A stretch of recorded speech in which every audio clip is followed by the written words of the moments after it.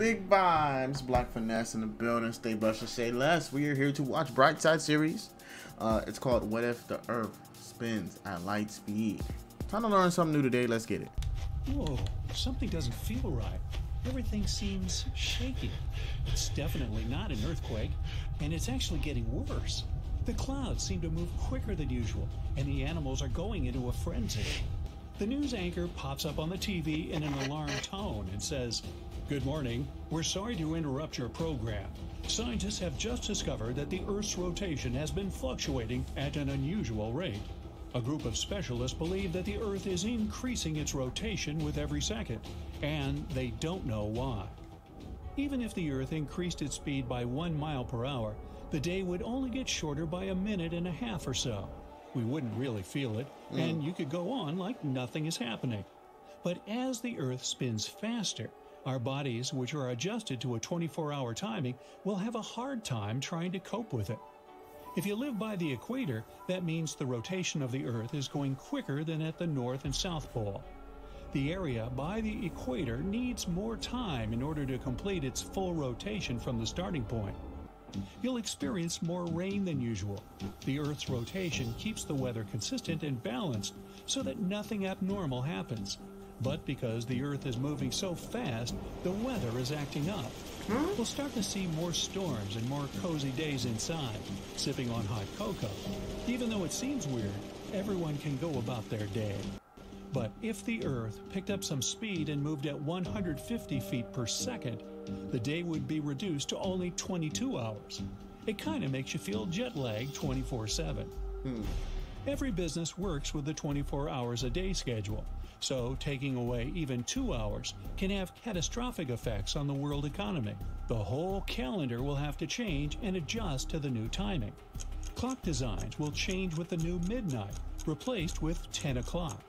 And with each week, the hours will shorten, so there will be no proper way of telling time except by sunsets and sunrises.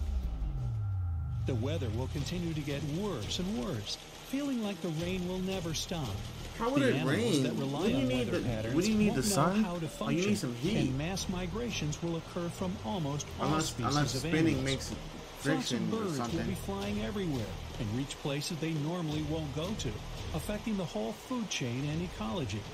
Woods, jungles, and other places where animals roam are kept in proper balance when unaffected by humans. If it constantly rains in certain areas, then floods will force animals to move to other territories and compete with the predators. When you have in the less area. sunlight? If the Earth picked up speed every day, then standing on a scale in the Arctic would tell you weigh 180 pounds. But around the equator, you might weigh about 179 pounds. That's because of the extra force opposing gravity in that area. With the Earth spinning faster, all airlines around the world stop, since the radar systems have gone haywire and the weather is too dangerous to fly. Everyone has to get around by car. Satellites are positioned in such a way that it's crucial they remain where they are in order to bounce signals to us. Because of what's happening, Wi-Fi and TV signals can't go through. Communications around the world will end up short and slow, and eventually we'll have a total communication blackout.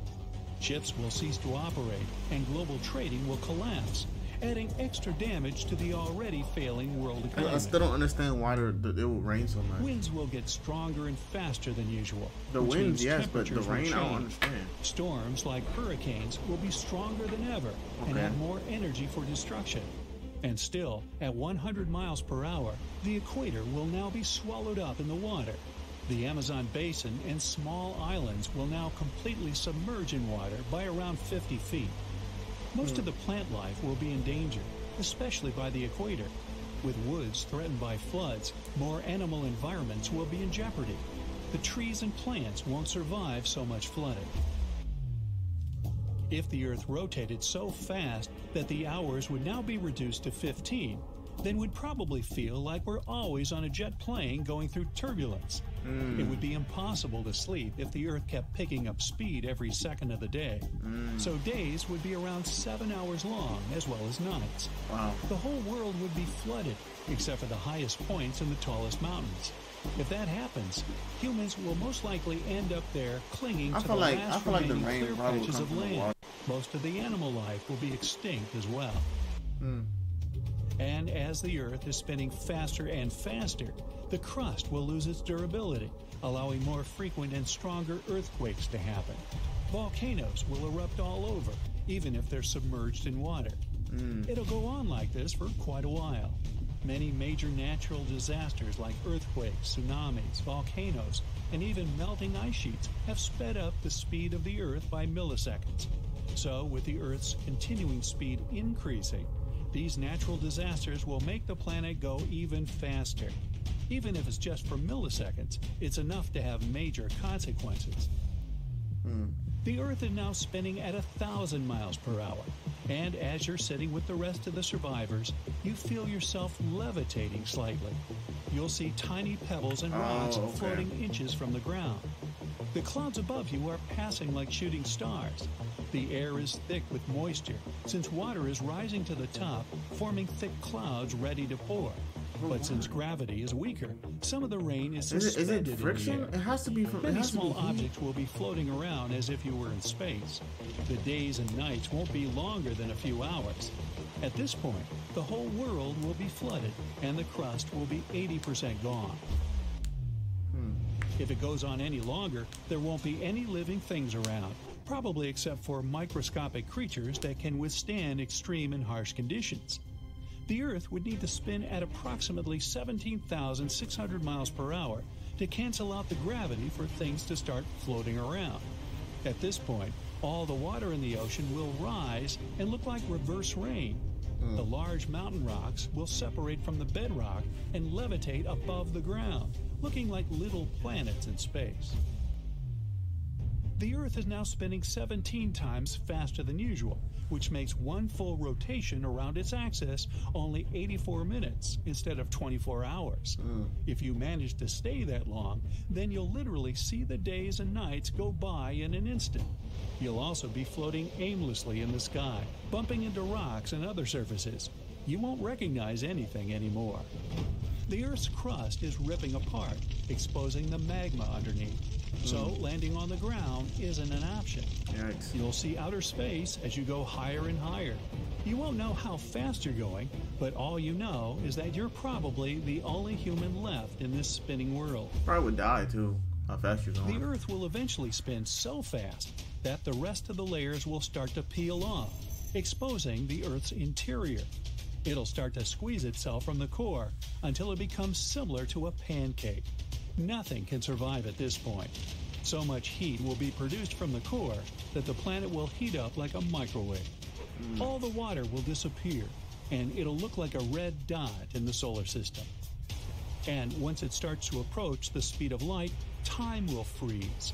The rocks and floating elements won't move and will eventually be distorted.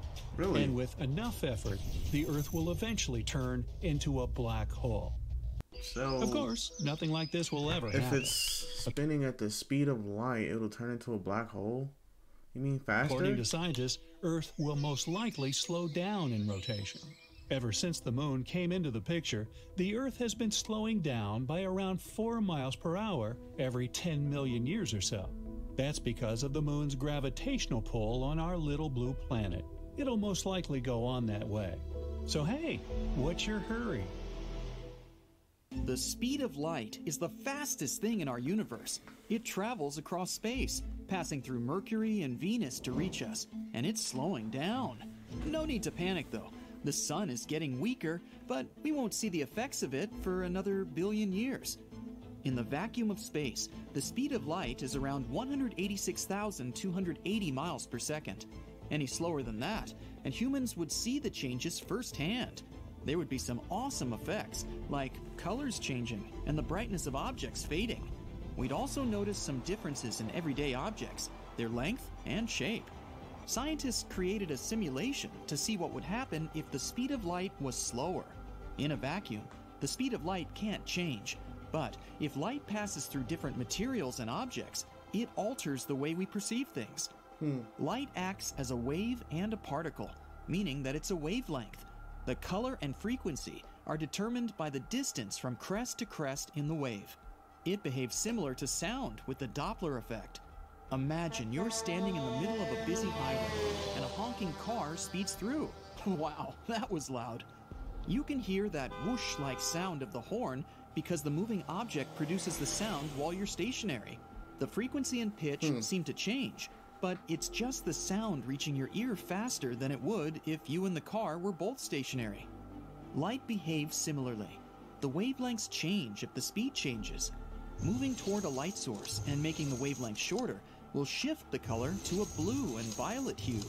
Moving away from the light source, and you'll get something more reddish. So if the speed of light slowed down to walking speed, we'd notice the colors changing when we approach an illuminated object. At the same time, the color would change around us and behind us. If you walk sideways, the colors you're walking toward would become bluer, and everything in the distance would become red. This information is useful to astronomers who are studying objects in space. If they're blue shifted, that means the object is moving towards us. And if it's red shifted, then it's going in the opposite direction. Okay. In fact, so I'm gonna stop it here. They basically already answered the question of what if Earth spins at the speed of light. So basically, what they're saying is it'll basically turn into a black hole if it's spinning in one direction fast as hell. So basically, we're gonna be floating. It's gonna get flat. That's weird. Okay. Comment and subscribe down below. It's your boy BLKFinesse. We out.